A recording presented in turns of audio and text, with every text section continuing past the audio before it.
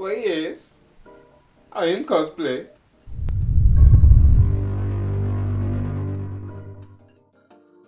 Hey guys, everybody, Chaotic Drama here to have a progress video on my Batman Beyond cosplay armor build for Katsucon 2016. Now, I meant to actually do a couple videos on this build. I was thinking about it. I was like, maybe I should do a bit on this build, but you know, I'm lazy. Then everyone was like, do a video. Why don't you do a video? Oh yeah, I do a video. I want to see what you're doing while you're doing it. So, here we are. As you can see, I got a bunch done on this already. I've got the full torso done. Heck, I've even got part of the arm done. This little thing right here. But enough of me just flailing it around and showing you. Let me just give you a nice little view of how this looks. Boom. There we go. Now, as you can see, this fits pretty good on my body already. I actually made straps out of 1/4 inch foam. And I made the base build out of 1 inch thick foam. It's pretty awesome. This is actually all freehand. I really didn't follow any sort of like tutorial guidelines on how to make this armor. This is all pretty much freehand. I actually had to end up making my own templates. I think this one was for the back plates. Yeah, this one was definitely for the back plates. It feels awesome, you know. I honestly recommend people to do like foam cosplay armor if they want to feel good about making something from scratch. It's super cool to be able to like imagine something in your head and then have it be like physically there.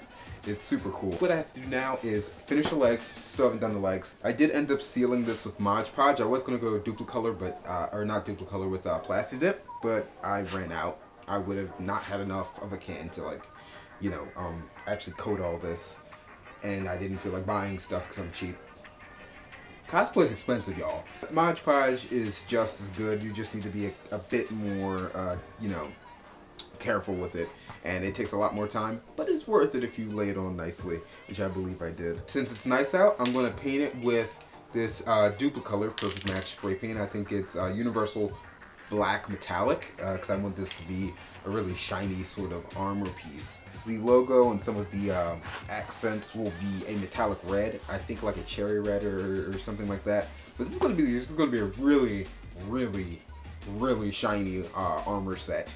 And it's going to go over a Sentai suit as well. There's kind of like not a lot of mobility, but that's fine. It's got enough mobility. I actually, I was watching this Batman armor tutorial, and the YouTuber actually had a way of making the shoulders be able to move without them like kind of falling apart. If you can see it, there's actually a little kind of, I use the 1/4 inch thick foam to actually give a little play to the shoulders so that they can move up and down without them really having to kind of tear themselves apart. All in all, I'm pretty confident and excited to finish this project now. Like I said, I only have to do the legs and the helmet. Oh my god, the helmet's gonna be horrible. Anyway, that's my progress update on my Batman Beyond build for Katsucon.